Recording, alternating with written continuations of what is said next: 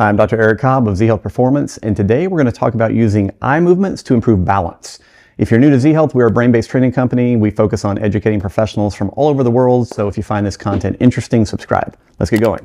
Obviously, if you have followed us for any length of time, we say as athletes, you need to be able to see well, you need to be able to balance well, move well, and then integrate all those systems together. And I say athletes, and that's because we say everyone's an athlete. So balance training is essential. There's a ton of research about why it's important, that you can improve it with training, and that as we do balance, not only do we improve our physical functioning, but we also improve cognitive functioning. So we are constantly scanning literature, trying to figure out what can we do to make balance training more effective. And today we're going to talk about eye movements. So when you look at eye movements, there are a variety of them. The one that we're going to focus on today is called a saccade. A saccade basically means I have two targets in front of me and I'm looking at one and then I very quickly shift to the other. Nothing exciting, but it is a eye movement that we make thousands and thousands of times per day. Now, what researchers recently found was that in looking at balance, if we put someone on a force plate and we looked at the amount of sensation, or basically the amount of contact from the bottom of their foot on this force plate, that if we had people do eye movements, the amount of ground contact increased.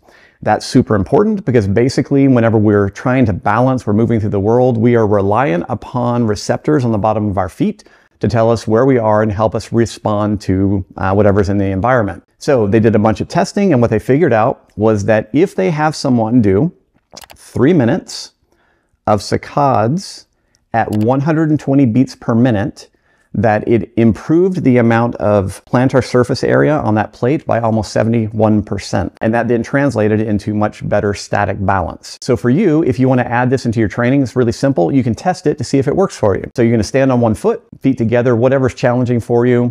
Maybe close your eyes, move your head around. I don't care what you choose right now as a balance challenge, but I want you to challenge yourself. So spend 30 seconds, maybe just trying to stand on one foot while you're moving the other leg around. Doesn't matter. Then you're going to get into a comfortable stance. You're going to put two targets in front of you. It can be your fingers, pencils, whatever you want to put on the wall. It doesn't matter. Set your phone for 3 minutes, and then as fast and as accurately as you can, you're going to go back and forth with your eyes between those two targets at 120 beats per minute.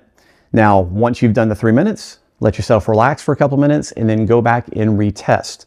What you may find is that what was challenging to you previously is now much easier. If you find that eye movements are super useful for you, make sure to include them in your training program, basically as a brain warm-up so that your balance training is more effective, all right? So horizontal saccades can make a huge difference in how much foot contact you have with the ground, and that can improve your balance training. So give it a shot. Hope you find it useful.